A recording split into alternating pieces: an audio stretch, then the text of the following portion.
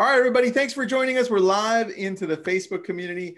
Today, we've got Coach Borino, who's a good friend of mine and an amazing, amazing guy as well. And this one's sponsored by RedX. We're going to be talking about how to become a six-figure real estate agent. And it all comes from actual real experience. So that makes a big difference, Borino, because I know you were a real estate agent and you were a great real estate agent too. So thanks for being on here. I love your red lava lamp. And if you missed it, I also love Robert's red mic since it is sponsored by RedX. The only red thing I can find, well, now that I have two, I have red Spider-Man and the American flag there, the red lines there. But let's get going. Borino, thanks for joining us, buddy. Hey, thanks for having me. I'm looking forward to chatting with you. Always pleasure chatting and sharing some practical stuff. You know, this is not going to be theory or get you pumped up and just go prospect and good luck, ciao. Yeah. We're going to talk about some cool strategies and good stuff. And I think, of course, Tristan being around for so many years and actually being in the trenches, that's a firsthand experience. That's always priceless. Yeah, it's always fun. I think it makes the biggest difference. So let's get started. You know, people suggested, Tristan, that you and I should start a podcast, like a weekly show or something. So that would be good. All on objections and mindset. Objections and mindset. Hosted by RedX. Dude, done. Oh, sold. Why not?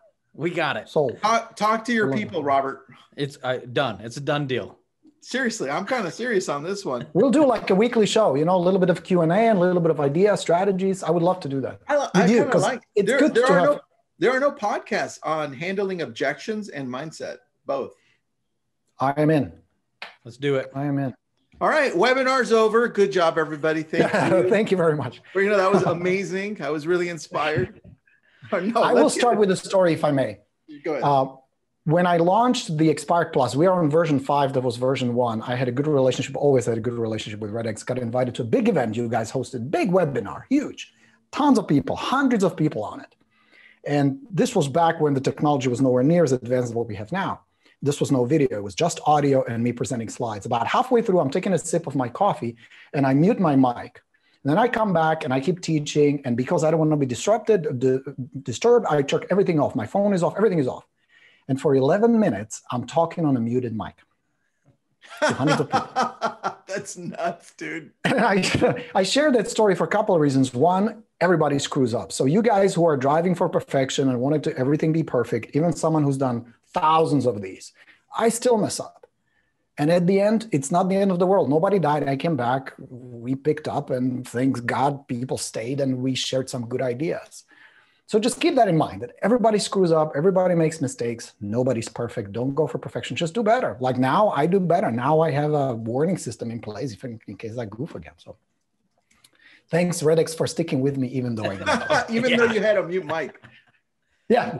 So now the mic works. Here's the thing about Borino. He's so good. Even 11 minutes of muted content was just amazing. And we still, that's how I presented. I said, I hope he had enough time to contemplate my last point and really reflect on it. Let's go. Right.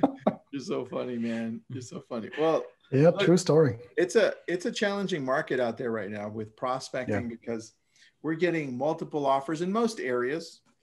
We're looking at 30, 40, 50 offers at a time. People are agents specifically are getting annoyed with no response back from the agent. The seller didn't counter me back. It's so hard to get listings because there's little inventory. And I wanted to start off with the mindset and then you can go into the objection handling part of this. How do we keep our mind functioning in the direction of not being the victim, not complaining, and really focusing on the things that we can control? How would you say we should approach this? That is the greatest question. One of my biggest struggles, especially at the beginning, I'm not going to bore you with the details of the entire story, but I was homeless for quite some time while being in real estate. Tough to do when you do have a nice home, harder when you live in your car. And for a long time, I was fighting this whole idea that it's the mindset. I always thought I'm not working hard enough. I don't have the right tools. The market sucks. I need to learn more. It was always something out there. And whenever I came across this concept of, different mindset, you got to shift your mindset. Tristan, I always thought it's the new age, airy fairy, you got to visualize and millions of dollars drop in your lap thing. And I always kind of ridiculed it and I fought it for a long time. I don't even know why I was so stubborn about it. You know why? Because it sounds fake, dude. That's why. And it sounded too easy. Like, can't be that easy. Yeah. Now, I'm not saying real estate is easy, but boy, was it a lot easier once I shifted my mindset. So first thing I did was, like with everything else, I had to figure out that I had a problem. You can't fix something if you don't know what's broken. And what I realized, not broken, that may be not the right word, but what needed shifting was how I thought, my thoughts, the emotions triggered by those thoughts, the self-talk I had, and then consequently the actions as a result. Because that's always the chain. Thought, triggers, and emotions. Sequence of thoughts and emotions then either make you do something or not do something. So the moment I start shifting it, things started to shift. And again, you may think like, well, coincidences or you got better. Yes, that was part of it, but it wouldn't have happened had I not started with the mindset. So start with the mindset, there's plenty. Because if you start collecting evidence that there is plenty, you're going to recognize, shit, there is plenty.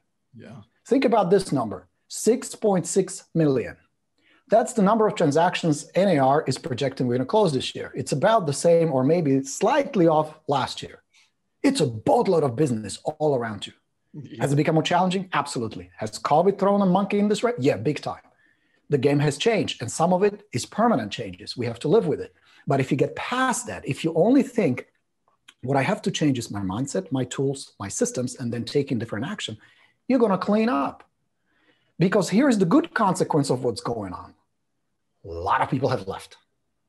A lot of opportunities that were not there before because you were competing with a bunch of very incompetent agents are now yours. So here are just a few things that helped me to really start shifting. Once, pay attention to your self-talk.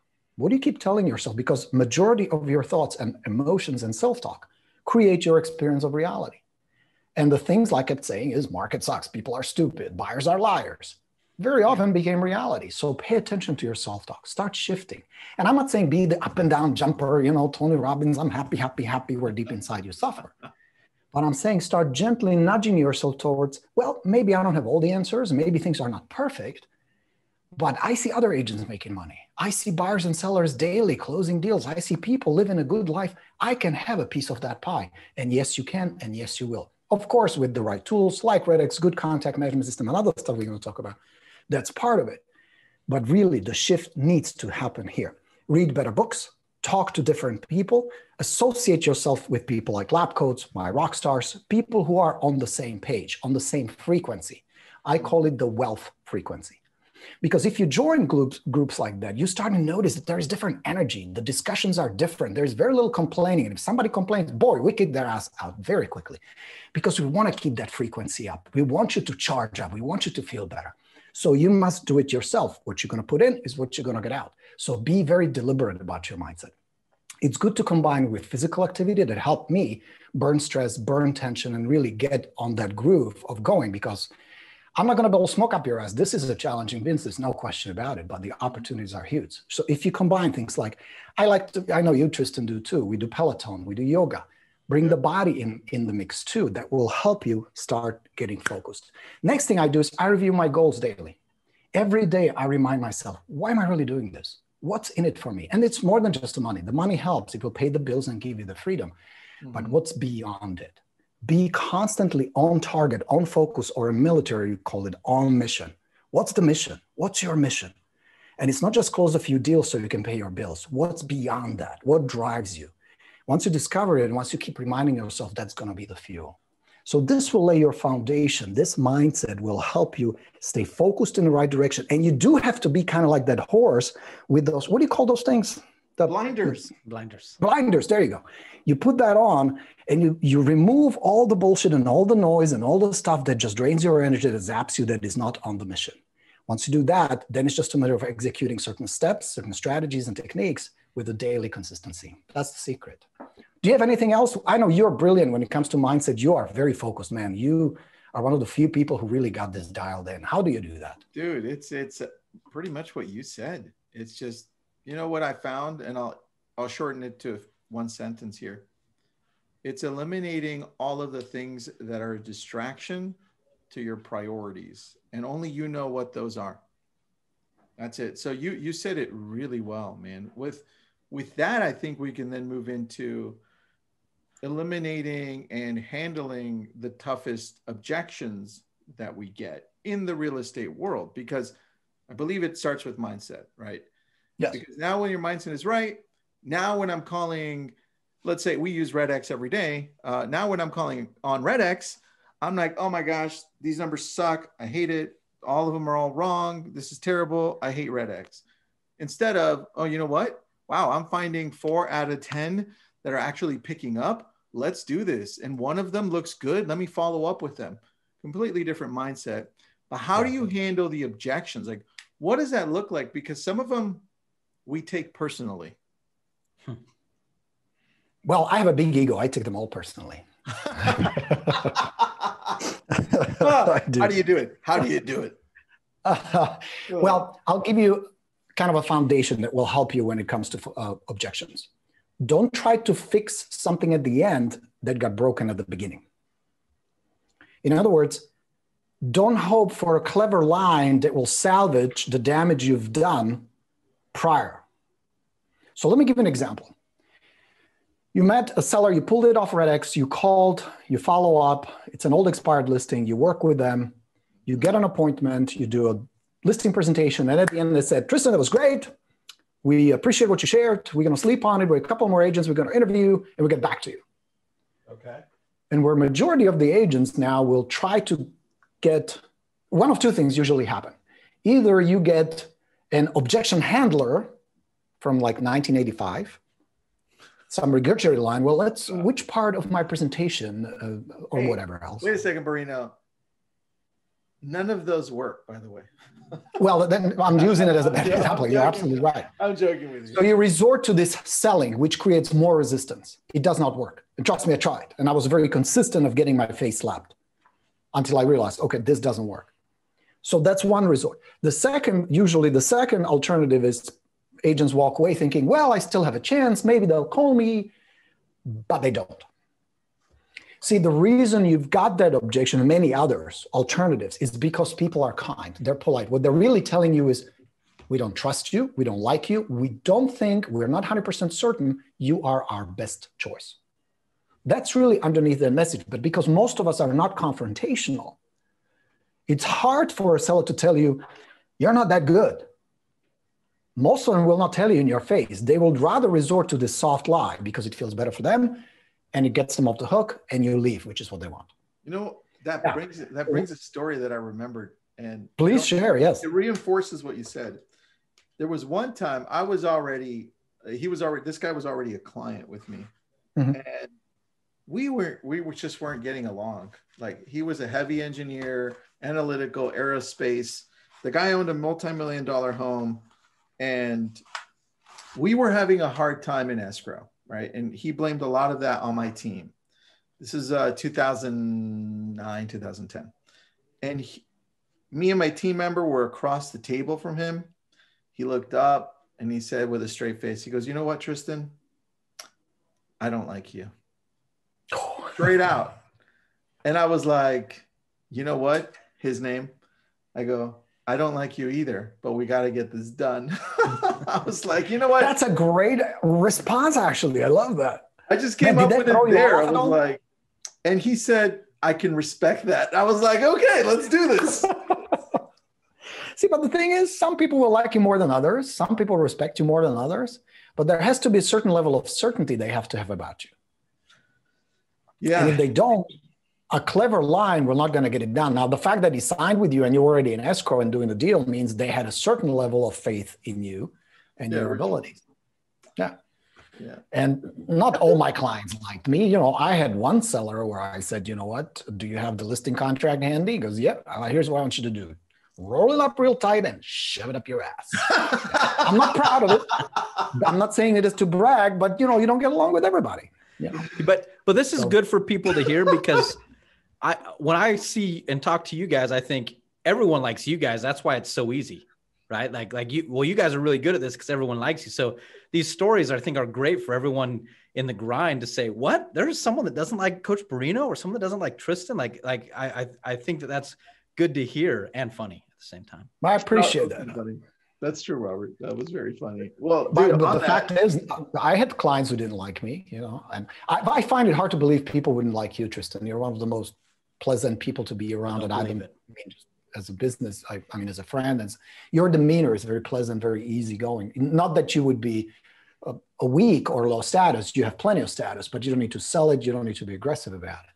So yeah, dude, I guess, that the just fact shows is this. You're not going to get along with everybody, right? So No, and you don't need to. And this will be hard for agents who struggle, who don't have enough deals because of the mindset of scarcity. Will be hard to hear, but please hear me on this, guys. Don't work with people who don't match your perfect client profile.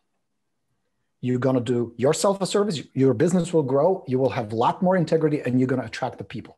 Because it's just like if you hold on to a certain number of marbles in your hand, you cannot add more marbles until you let some go. And if you let go of those who drain your energy, your time, that zap you, and we all had clients like that. And here's the funny part. I had sellers where going in, I knew I was asking for trouble. It's going to be hard. They're going to be difficult to work with. I saw that. The red flags were waving all over the place, and they were about 8 feet wide. And by greed or fear or scarcity mentality, I still went in and got the listing and regretted it later, because now I had to invest a lot of time, attention, effort into a deal where normally I could have had 3, 4 nice, easy clients and easy deals. And it comes back, it bites you back. Trust your instinct, trust yourself, okay? So going back to Tristan's point about objections, start at the beginning. It's much easier to set things right at the beginning to avoid objections at the end. There's a question for you before you keep going, Borino. There's a question by Brett. Says, please repeat that. It says, don't work with people who don't what? Question mark. Oh, don't work with people who don't match your perfect client profile. What I would like you guys to do as an exercise, and you can do it right now or you can do it when we finish, but please do this. Make a list of 5, maybe 6, maybe 7 things that matter the most and make them non-negotiable. So I'll give you my list. I want to work with people who are nice. That's number 1. I want to work with people who are motivated, who have a solid reason to move. I want to work with people who appreciate me and my service. I want people who don't mind paying me my fee. I want to work with people who are honest. I want to work with people who follow my guidance. Those are some of the qualities I look for. And if they don't pass this test, I won't work with them. Doesn't make them bad people, doesn't make you arrogant or anything. It just means you have certain standards. And I promise you guys, if you hold on to your standards, if you keep your integrity, it is so attractive, especially in this business where a lot of agents, let's be honest, don't have the greatest reputation because they don't have any integrity. They're so hungry and very often desperate for the right reasons. They do the wrong things. But make a list. And here's an interesting thing that's going to start happening. If you get clarity who you want to work with, more of those people will start showing up. And you may think like, well, it's coincidence. It's not. Your clarity will start attracting them. Is that helpful? That's very helpful, man. I think you bring up a great point there where once you start outlining what your perfect client looks like, right? You really start working with a reticular activating system saying, hey, by the way, this is what's important to me. And your reticular activating system filters out everything else and makes that the main focus. So it's scientific, which I love that you brought that up, man. It's a very good point. You're absolutely right. Yes. And it works also on the energy level. I mean, we could debate for a long time how it works. Nobody cares. Doesn't really matter. Just trust it that it works. I still don't know how my engine works on my car. It's a big ass SUV. If I open it, I have no idea what the parts do. Don't care. I know how to start it and get me to from one point to the other. So just take it at that. It does work. Next point, when it comes to objections, there are 3 qualities you must bring to the table. Now, here's the important part. It starts at the very beginning, the first 4 seconds. You establish in the first 4 seconds of the interaction, whether it's on the phone, in person, whether you knock on somebody's door, they come to your open house, the source of that lead is not important. But what happens, the way we're wired, our neurobiology kicks in very quickly and starts evaluating you. And they're measuring several components of you. How competent are you? How assertive are you? Are you a threat or are you a friend? And it happens super quick. That's why your first impression lays the foundation. You want to come across with 3 qualities, and they need to be equal in 1/3. Number 1, confidence. Your confidence is the most magnetic quality, is by far the most attractive quality you can demonstrate. Now, you cannot sell it. It's not one of those fake, used car salesmen. Hey, how is your day today? It's nice to have you on the lot. Would you like to buy this Buick? That's not what I'm talking about. It's the confidence that comes from within, where you can trust yourself. I know how to get the job done. I'm good at what I do. I can be trusted. I like myself. I feel good about the quality of service I can provide for my clients. Comes from within. In other words, you have to sell yourself before you sell yourself to others. Sell by, you know what I mean. So that's one, confidence. Work on your confidence. You need to be 100% confident. It's the sense of certainty that people are looking for. The second one is competence. You must know the business. You cannot be hesitant. You know the market. You know how to fill out the paperwork. You know how to get the listing sold. You're a competent agent. That's the core quality. It's just like if I call an Uber, I want the dude to be a good driver. That's expected. And the third one is compassion. So these are the three C's: competence, confidence, and compassion. And really be honest with yourself, guys. Like if you take a piece of paper and rate yourself, would you score 5 on all 3? Because if you don't, you're not broken. These are skills. You can develop these skills. You can build them. These don't require talent. These require skills. Do you have good personal skills, compassionate skills? Can you listen? Can you really get through the noise and the clutter and the fear that they deal with to go to the core of what is this client really trying to do? How can I help them? What is the best course of action? Because so many agents are so focused. I need to get this listing. I need to pay my mortgage. I'm short on money. This is really live or die, do or die. That's not a good place to be. As opposed to, well, let's just figure out. And this is one of the questions I very often would use in a conversation with a client. Like, imagine I have a magic wand. And imagine I can just move it in the air and make it anywhere you want to, make it happen anywhere. What would you like? What would be the perfect outcome for you guys? Would you rather stay here? Would you rather go? What would be the ideal scenario for you guys? And if I pay attention, there may be times where it's clear you're better off staying. Makes no sense for you to sell. Stay where you are. If I can have that kind of integrity where I come in with a lot of passion but no attachment, it's going to come back tenfold, hundredfold. So remember those 3. That needs to come across in your marketing, in your social post, in your communication, on the phone, in person. This is what's required: confidence, competence, and compassion. And would you say those are the 3 that you use to connect with people the most? Yeah, absolutely. And those are qualities they look for. Now, they may not be able to articulate that, but if one of these or more are missing, you're going to end up with way more objections. You're going to get a lot of stalls. You're going to get a lot of deflections. And trying to salvage that with some clever line or some sales strategy is not going to work, because they're missing something that you cannot deliver through a line. They're missing something that needs to be part of not just your communication, that's important, but also your behavior, and more importantly, your beliefs that you have. Like, true. And that might be a little arrogant, I admit, but from the very beginning, I always felt like I'm the best thing that happened to my clients. Like they're so lucky that we crossed paths, that they didn't end up with some shyster or some commission chaser or some part-time agent who doesn't know basic stuff about real estate. I had other agents I competed with who were just as competent and had more experience and big teams and big advertising, but I would very often win the listing where people were willing to trade the lack of experience for my compassion, my confidence, and my competence. You know, so even you guys who are new agents, doesn't mean you can't get listings. I mean, you can't get clients. You do. So, you totally can. Question here, before we get into the techniques that you've used in the past for FSBOs and expireds, I want to know how do you work on these 3 C's? How would we as agents be able to actually work on confidence, competence, and compassion? Where do we go? What do we do? Brilliant question, Tristan. To work on your confidence, start with your communication. And the way I did it, I used a very simple approach. Being a foreigner, me from Czechoslovakia, I had an accent. You guys remember Borat? Remember? I love Borat. Yeah, I sounded like Borat. That's crazy.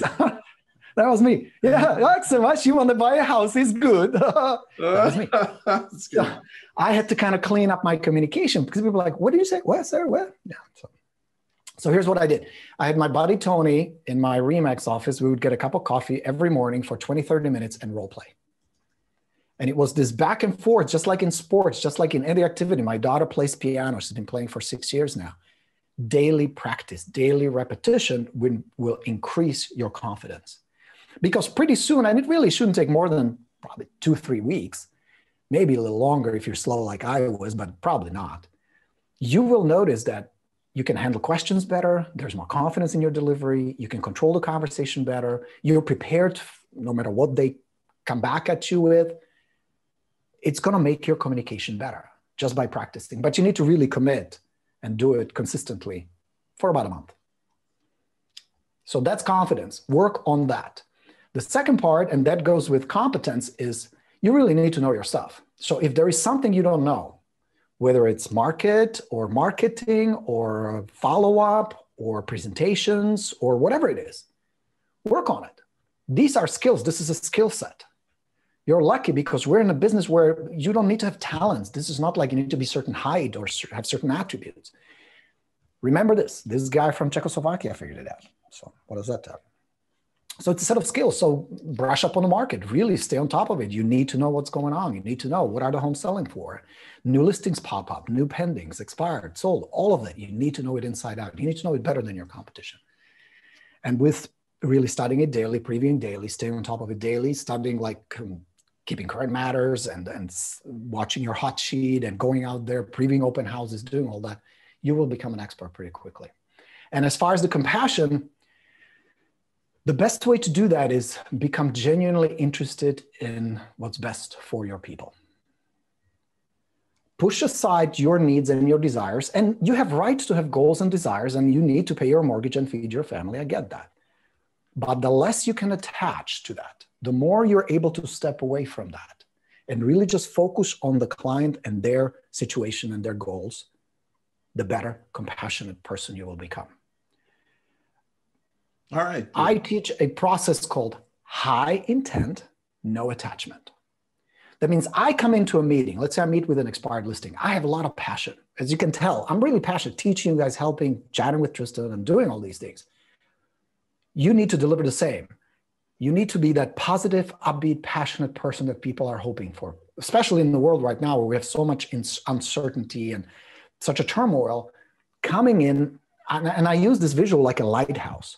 Remember, there's this French photographer. He shot a series of pictures where it's this lighthouse in the middle of the storm, and there's this giant wave just crashing into the lighthouse, just kind of wrapping around it. And the lighthouse is just standing, and there's the lighthouse keeper standing in the door down there. That's who you want to be, that lighthouse that's solid. No matter what kind of crazy shit is exploding all around you, you're steady. So you're very passionate, you're very optimistic. That's the first part. And there's the contrast to that. You're not attached to the outcome. Some listings you will get, some you won't. Some deals will go through, some won't. Some people will go with you, some won't. Not being attached, not being the desperate, needy, low-life salesperson rather than that high-status who said, did my best, didn't work out. Let's do it again. Maybe I can do it better. If you can do that, the balance those out, you're going to win and you're going to crush it. All right, dude, that was super solid.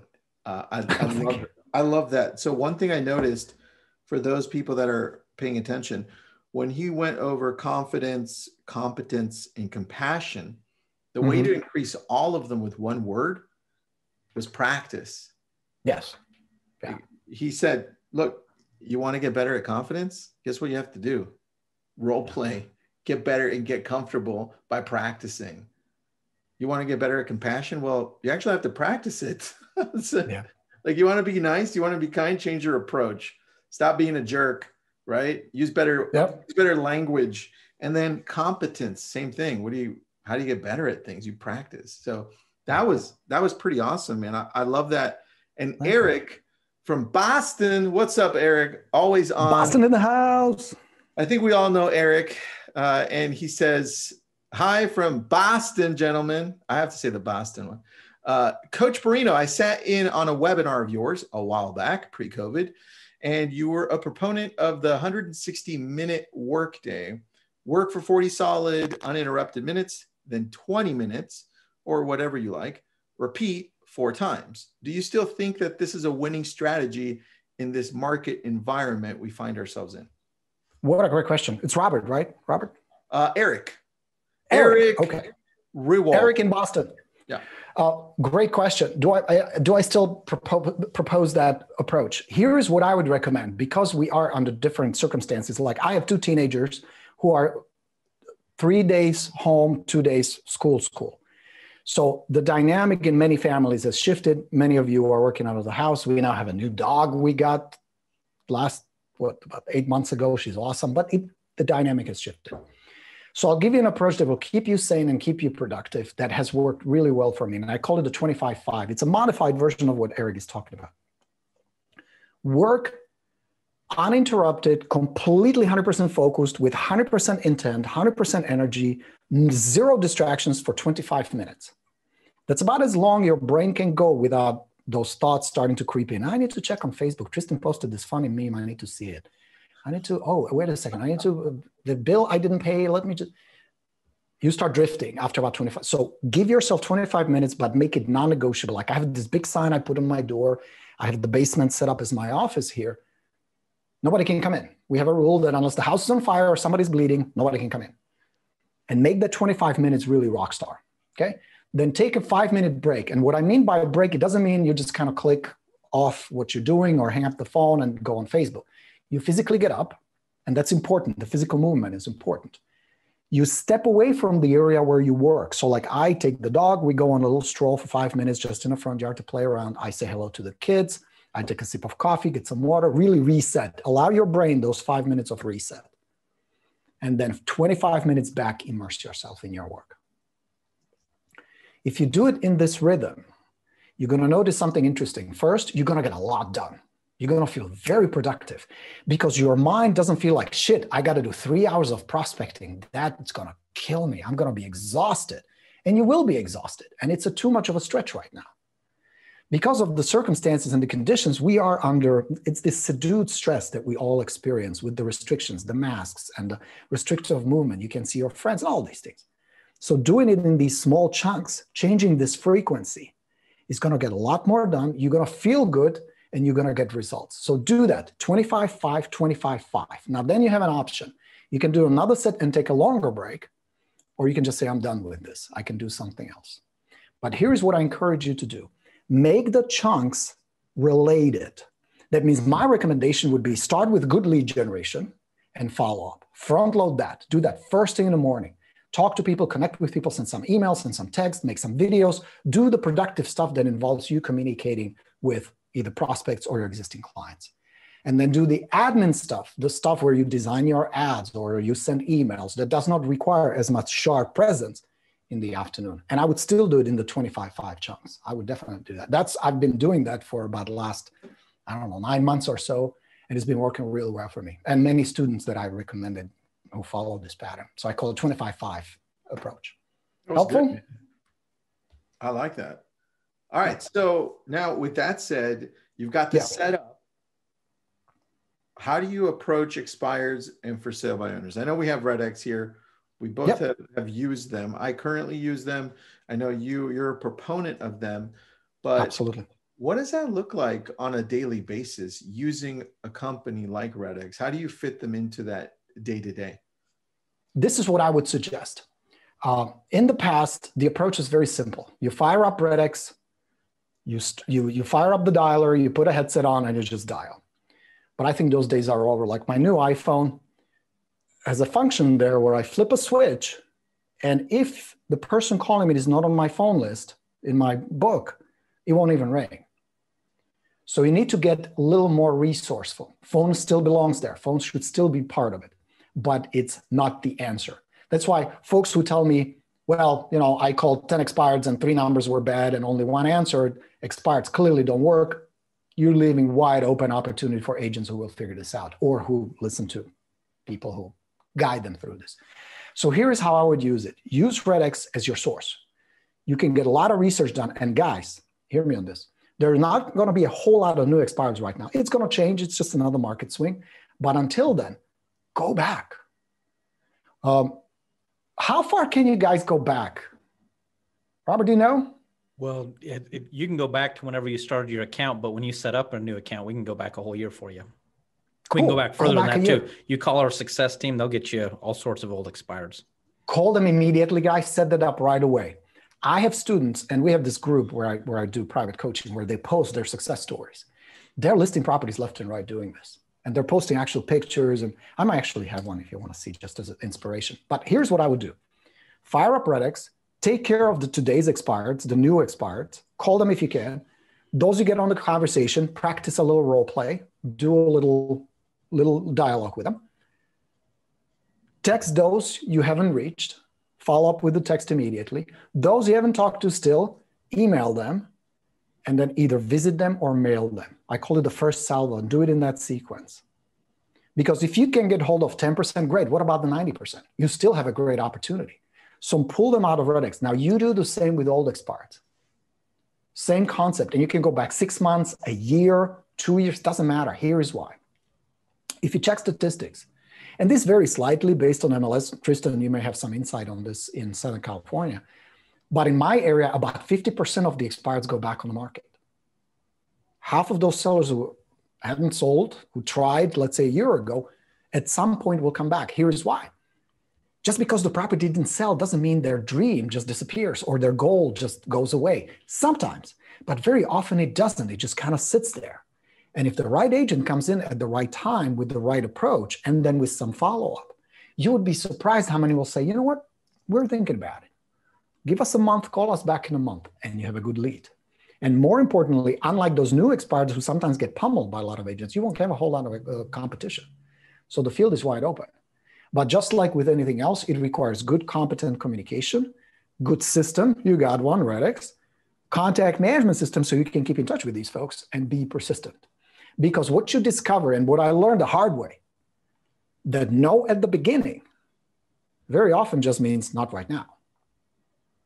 What you're looking for is that hesitation, that pause. And one of the questions you can ask, and here's a good dialogue that you can use, you can ask questions like, well, Tristan, let me ask you a question. Buyer walks in tomorrow. They fall in love with your house and they're ready to pay you a good price. What price would you consider? Like if they made you an offer, is there an offer? Is there a price that would make you at least look at it? Would you consider it? Yeah, if it's market value, I'd do it, or maybe even slightly less if they came in really quick. Now I have a conversation I can go. Because I can say things like, you guys were trying to sell, what, about 8 months ago, right? Market has gone up since then. So we might even put a little more cash in your pocket than when you tried the first time. Well, why don't we do this? Why don't we get together for a few minutes just to kind of go over the stats, go over the numbers, see if it would make sense for you to even consider it. And then you sleep on it, you decide. Maybe staying here is better. I don't know your situation, and I'm not here to make decisions for you, but maybe it's time to give it another shot. Where'd you guys want to go? What was the plan?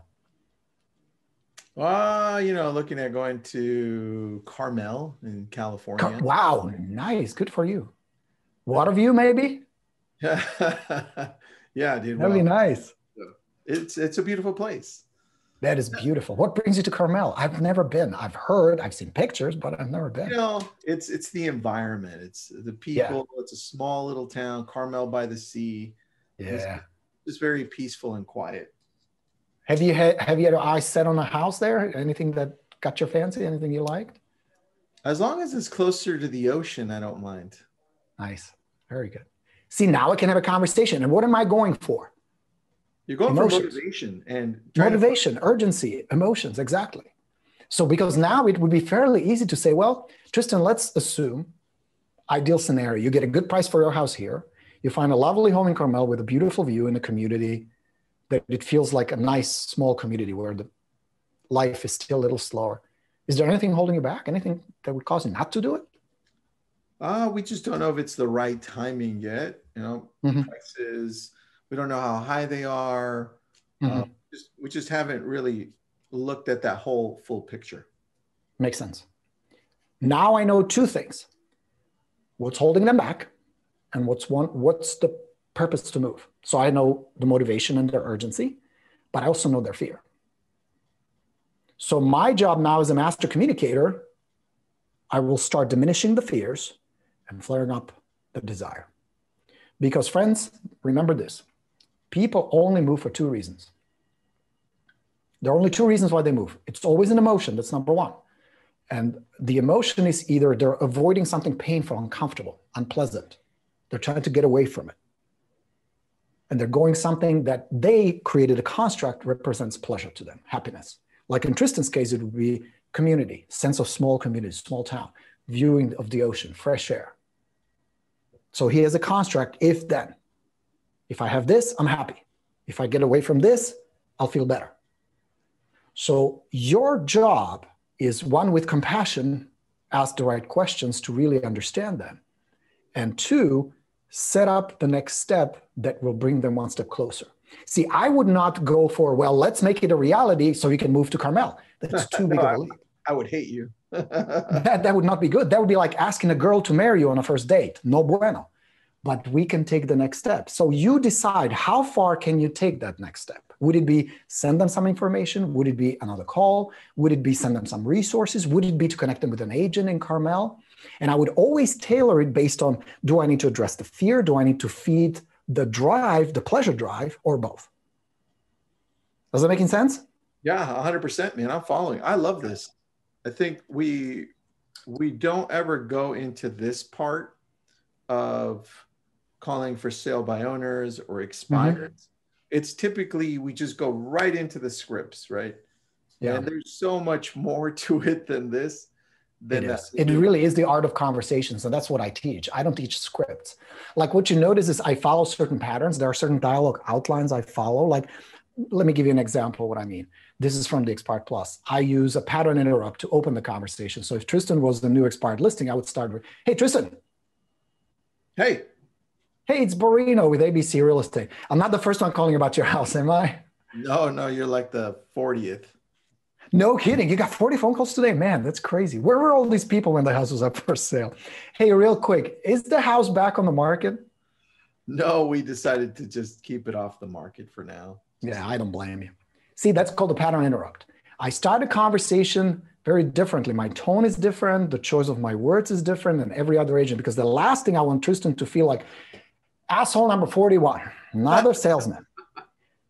I don't want that. I don't want that reaction, because remember what I said, the first 4 seconds count the most. So what I just established in his subconscious, in his receptors, is I'm not a threat, I'm easy to talk to, and it's going to be quick. And I have to do it very quickly. This is where the skill and your practice has to kick in. Yeah. Because you can't wing this. I tried. It ends badly. That's so fun. So you start with something like that, and you can create your own. This one I just like to use because it worked well. I get the chuckle usually, can release the pressure. It's just going to be a nice and easy, quick conversation, which I really just want, a nice and easy conversation. You don't want to go for too much, too soon, too fast. Too much, too soon. Not trying to get a listing appointment on the first call. If you get it, more power to you. That's awesome. But most of the time it will not happen. And not because you're doing it wrong, but because human psychology. That's true. That's true. It sounds like a pushy boyfriend. Too much, too soon, too fast. Yeah, needy. Yeah, you don't want to be needy. Just saying. On contrary, my general approach throughout the conversation would be, well, let's just see. Like, here's how I would set up an appointment, listing appointment, follow-up conversation. I would say something like, Tristan, well, let's just get together for a few minutes. First of all, see if you like each other, see if you want to work together. I don't know. Maybe we will, maybe we won't, but at least you know where you are. I'll bring some cool information. We'll go over it so you know where you stand. How long would it take realistically to sell? How much cash you're going to put in your pocket? Are there any improvements and repairs we should do to enhance the property, to even increase your bottom line? And then we'll see. Then you decide. Maybe we'll shake hands and say, yeah, let's go. You're on your way to Carmel, or maybe not. I don't know. But at least you know what's going on. Would that be helpful? That would be, man. Thank you. Awesome. So why don't you swing by my office tomorrow? We'll grab a cup of coffee and let's talk. I like it. And then I give 2 options, 2 times, that's it. Very easy. But watch, I'm positive, I'm optimistic, I'm passionate. Now, if Tristan says, you know what, jump to the lake, I don't want to talk to you, I don't want to meet you, I'll be like, okay. Very true. Very true. So look, we talked about mindset, right? Which is extremely important. We talked about the qualities that allow you to connect at a higher level, right? Yep. Which I love, and how to practice those. We talked about your approach, which I love, by the way, because that's why we're friends, by the way. We get along so well. We have the same approach to a lot of things. And it's not my good looks, damn it. That was second, dude. That was second. That's second. You didn't let me finish. Sorry. That's okay. And then I wanted to talk about what you think is the most effective time, if there is a time, to call expireds or for sale by owners? And is it something that has to be done 4 hours at a time, 5 hours at a time, 6 hours at a time? I want you to explain that if possible, because we have all different levels of agents watching. Mm-hmm. Let me start with the second question first, if I may. Okay. Call everybody. Call everybody. The more people you talk to, the better your chances of crushing it big. So the more you talk to, whether it's on the phone, text, in person, the better. So start with that. Just at the beginning, when I started working expired listings, my initial goal was just to get good at it. It wasn't to get listings. That I always considered that appointments and listings to be the bonus. I first wanted to get the conversation and the communication out of the way, to really master that first. So maybe set the first goal for, let's say, the next 7 days. The objective is not get appointments, get listings, none of that. Just get good at people relaxing with you, feeling good about talking to you. And it's a skill that you can develop. So how many? Start with this. What would make this a good year for you? How many transactions would make this a good year for you? Pick a number. Because remember the mindset Tristan and I talked about at the beginning. If you see it, there is plenty. There is an ocean of money. I mean, we're printing money as we speak. There is so much money, way more than you can possibly handle or want. There is more business out there than you can possibly want. There are more buyers and sellers out there desperate for a good agent. If you accept that, then it's just a matter of making a plan. You're going to need 3 things in place. You're going to need a system, you're going to need tools, and you're going to need skills. System means I know what the steps are. I know what the process is. We talked about it, the first salvo, the follow-up, the visit, and all that. Tools like RedX, good contact management system. Those are tools you're going to need. And then it's an execution with good skill. Your communication skill, your follow-up skill, and just being disciplined. The success of this business really does not depend on talent, but being disciplined to execute. So going back, how many? Let's say you say, I want to make $250,000. You can, totally doable, totally within reach. Absolutely possible. Tristan, average commission in Southern California right now, what? $10,000, $15,000, something like that? Yeah, about 15. About 15 grand. So, okay, I'm going to give you a rule that if you live by, you're going to succeed. Strip the emotions and your success is nothing but math. Strip the emotions, put the emotions aside, and you end up with math. So let's do the math. And I suck at math, so I'm going to get my calculator. You're like me. Oh, dude, I totally do. My kids make so much fun of me. It's not even funny. All right, watch this. 250,000 divided 15,000. So you need to close 17 deals, 16, 17 transactions in the next 12 months. Is that doable? That's what? 1.5 to a month. Totally doable. Which means you need to take about 17, 18 listings. So let's say you lose 2 or 3 for whatever reason. So let's be conservative. Let's say you need to go for 20 listings, because if you take 20 good listings, you're going to get paid plenty. True or false? All right, so now watch this. 20 listings divided by 12 months. So we need to take between 1 and 2 listings a month. Come on. Totally doable. Totally within your reach. So now let's work it backwards. How many appointments do you need to go on to take a listing? If you're like me, my closing ratio is about 80%. Now let's say let's be conservative and it's half, 50%. So that means you need to go on a listing appointment a week, give or take. You with me so far? So 24 appointments, that's your target. This is the mission. 24 appointments in the next 12 months. You're still with me? All right. So now the third part to this puzzle. So we got listings, we got appointments, we need leads. How many leads does it take in order for you to get a listing appointment? Now I'll give you my numbers. Yours will be different, but the formula is the same. I needed 10 leads to get 1 listing appointment. So if I know I need 24 appointments, I need to generate 240 leads in the next 12 months. Divide that. Now somebody can do this in their head. I can't. I don't have that skill. It's 20 leads a month. And now you have a target. So now you start architecting your day to say, okay, how many FSBOs and expireds do I need to contact to generate a lead? How many do I need to email? How many do I need to mail? You start keeping track, nothing complicated, simple Excel spreadsheet will do, but you do need to know, because then you can tweak it, you can adapt, and you can scale it. But you need to end up in the end of the month in your contact management system with 20 leads you're following up with. You with me so far? So then you start structuring it. Maybe it's going to take an hour a day of prospecting. Maybe it's going to take 90 minutes of prospecting. Maybe it's going to take 2 hours.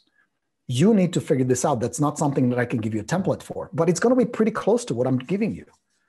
And then, and this is going to be the hard part, it's a matter of consistent execution. Consistent execution. Because here's the thing. On the day you don't get your 1 lead or 2 leads, now you doubled it for the next day.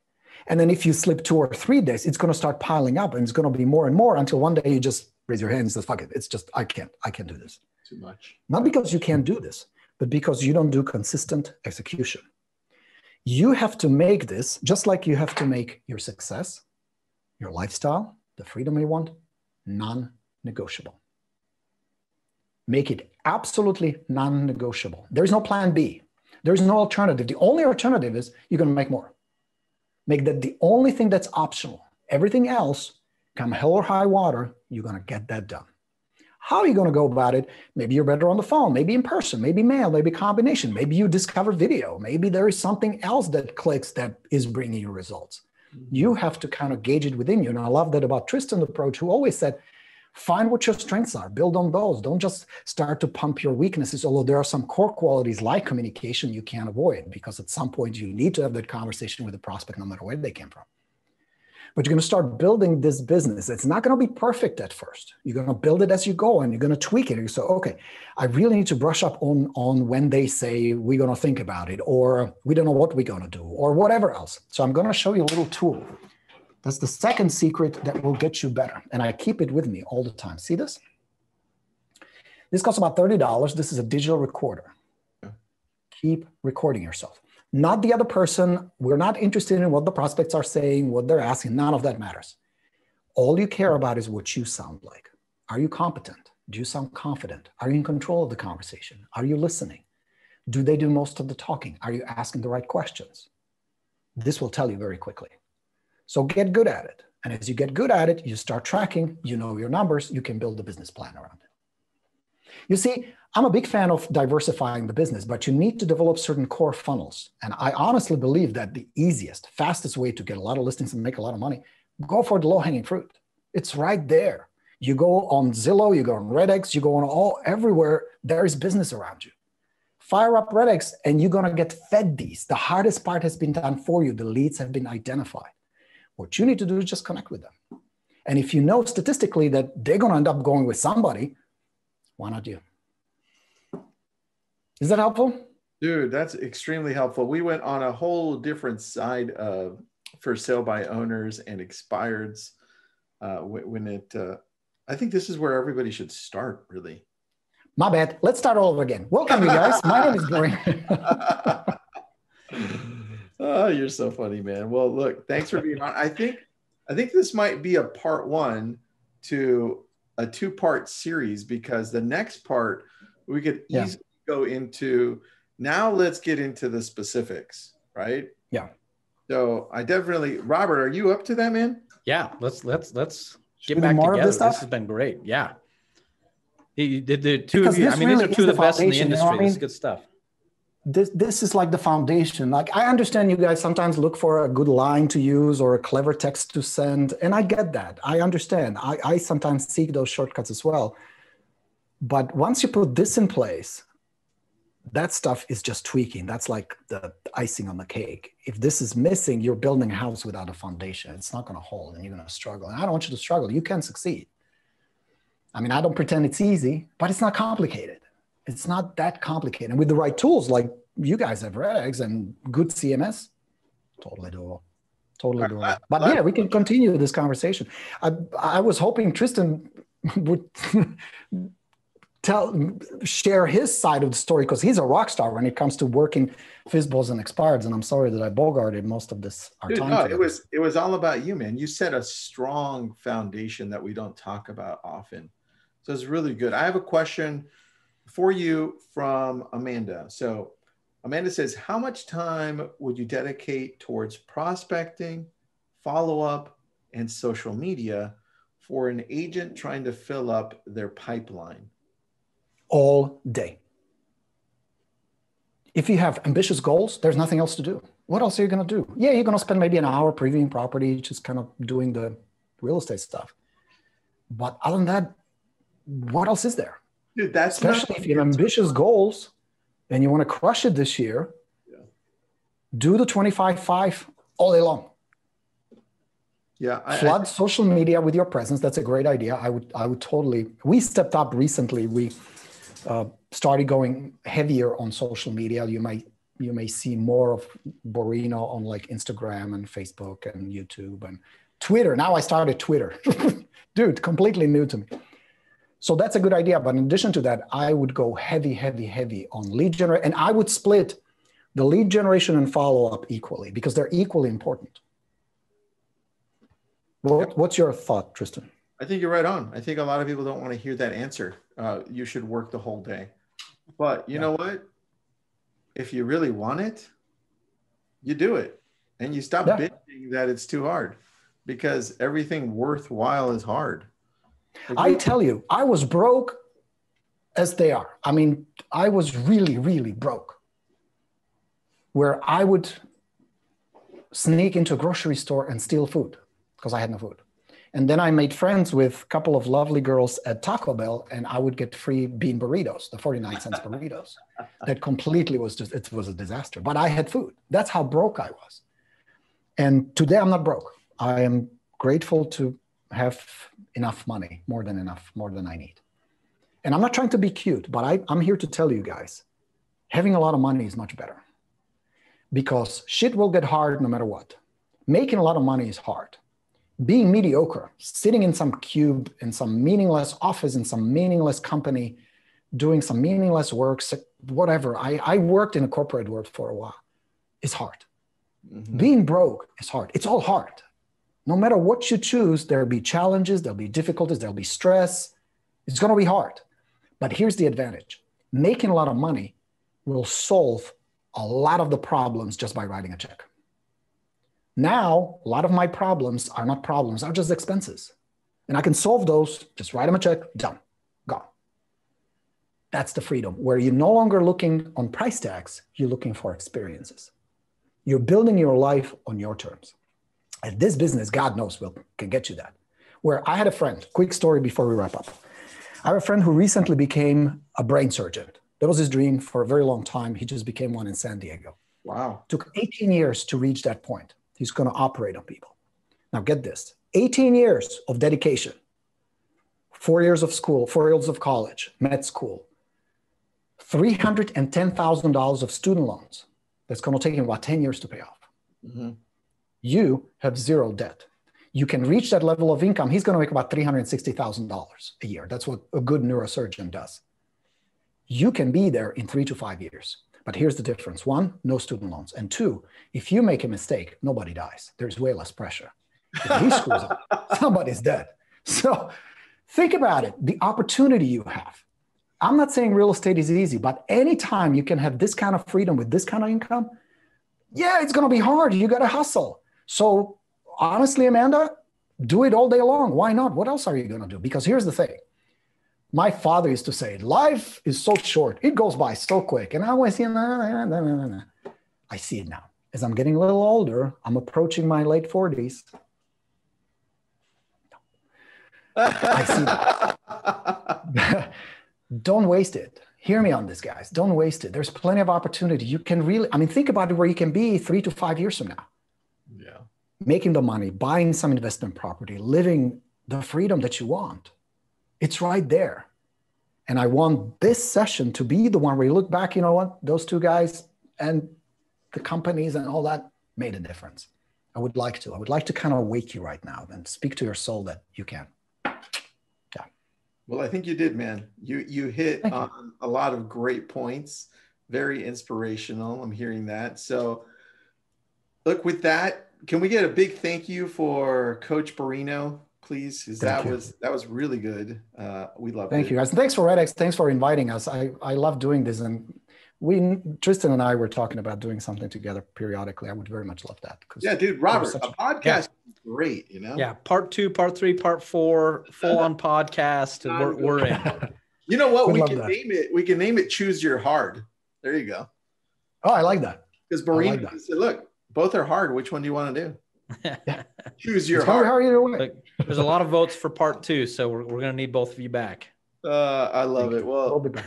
thanks for this, everybody. Coach Borino, follow him on social. He's got a great YouTube channel, by the way. He's got like 25,000 subscribers. So go to his YouTube channel there, and you can find all the good stuff. And then Robert, thanks for being part of RedX. We put up the link here. Our team uses it daily. So thank you for sponsoring this one. Thank you, guys. Appreciate it much. Thank Robert, you. thank you, RedX. Tristan, always pleasure hanging out with you guys. You guys, thank you so much for hanging out here with us. Post some comments. Let us know what else we can help you with. We're here to help. That's my job. That's my mission, and I love doing it. As you can tell, I'm pretty passionate about your success. So don't let me down, damn it. All right, guys. Ciao. Bye, everybody.